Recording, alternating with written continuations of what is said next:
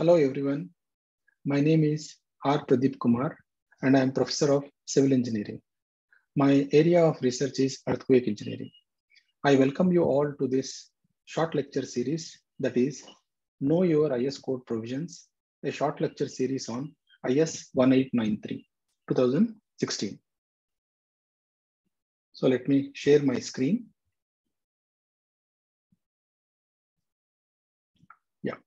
So this is Introduction to Know Your IS Code Provisions, a short lecture series on IS 1893.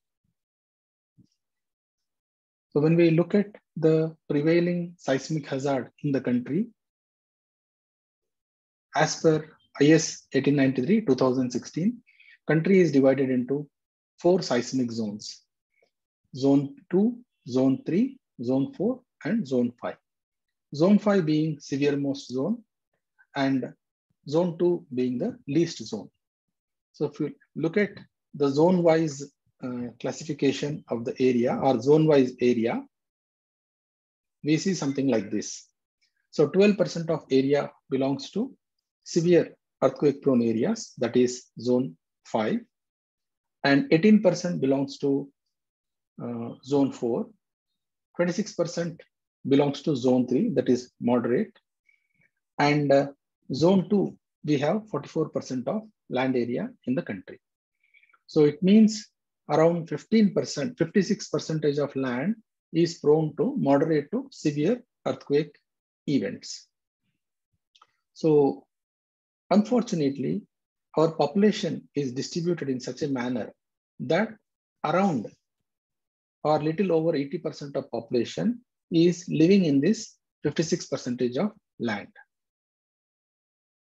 So when we look at the notable events in earthquake events in the country, say over last 3.5 decades, 1988, there was an earthquake in Bihar-Nepal border that led to a lot of life loss as well as property loss. And then 1991, Uttarkashi, 93, Latur, 97, Jabalpur earthquake, Chamoli, and then 2001, Bhuj earthquake, 2005, Kashmir earthquake, and then 2015, Sikkim earthquake. So there are many more earthquakes which occurred.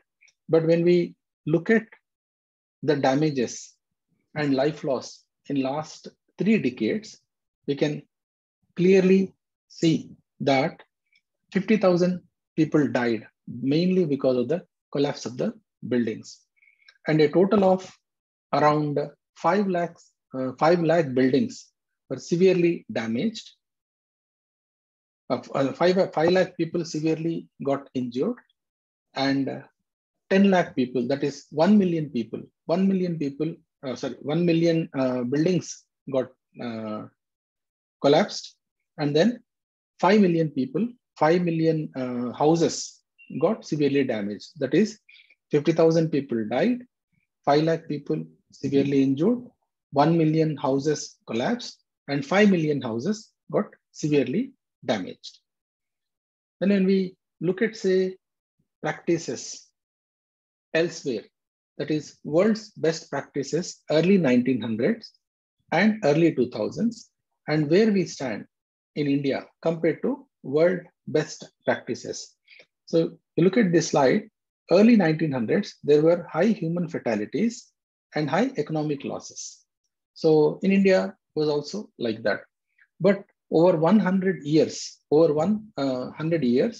people in other countries, so they focused on their earthquake resistant design practices. They focused on mitigation measures also. Thereby the result is low human fatalities. Now, if at all earthquake occurs, number of people, number of deaths for the similar level of earthquake shaking in those countries will be low, and still economic loss is high, but people are doing research to how to reduce this one. If we look at India, even early 1900s and even today, we have high human fatalities as well as high economic losses. You can see the dead bodies wrapped in the cloth. So these kind of damages and life loss, how can we reduce? And what are the reasons for such kind of major issues. So when we look at that, there are 3 reasons for collapse and damage to buildings. First one, when we look at, say, urban areas, a lot of unregulated development is happening in the building environment. And the second one is in rural areas, many buildings are like largely, individual buildings are largely self-built. And the third one is there is lack of awareness of earthquake standards for design and construction. It is not that we don't have good standards. We have good standards, but many times it is adherence to these standards. There is lack of awareness.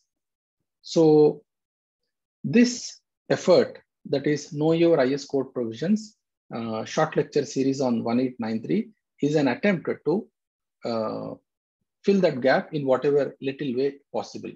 So Know Your IS Code Provisions, a short lecture series on IS 1893. So that is this code. So what I've done in this short lecture series is I've taken each clause and whatever clause is there. So as it is, I tried to explain word by word and also sentence by sentence and the overall meaning of the clause. And wherever possible, I have taken examples. And to make it simple and crisp, each clause is dealt in like brief, yet in little more detail. So both the things are there in around 8 to 12 minutes of time. So around like some clauses are around 8 minutes of time. And then some clauses, some videos are around 12 minutes of time. So we can, you can view all those things at this link that is https fact hyphen or dash webpages.iit.ac.in and tilde Ramancherla. So here you can get the series, complete series, and the YouTube link is also provided. But clause-wise, if you want to see, you can see it like that.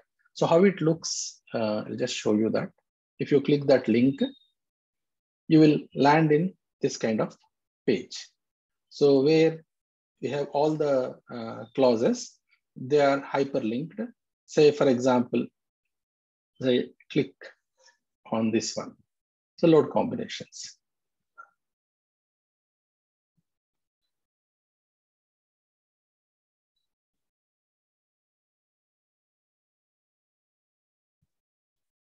So you will see such kind of videos. So whichever link you click, you will get that. Yeah. So the intention of this lecture series is to help students and practicing engineers in general, but early practicing engineers in particular to understand IS code provisions in a better manner. And I have used the references. That is, one is IS 1893 clauses and IAStructE code and commentary on IS 1893, and also BMTPC earthquake tips and GSDMA document that is on IS 1893. And I sincerely acknowledge the help of my research students in preparation of these slides and also some examples. Hope that this effort will help people to understand IS code provisions, especially IS 1893-2016 in a better manner. So what I'm planning to do is these lectures are like first cut kind of attempt, but over a period of time, what I'm planning is to improve each and every lecture wherever it is possible with better content. Okay, so thank you very much.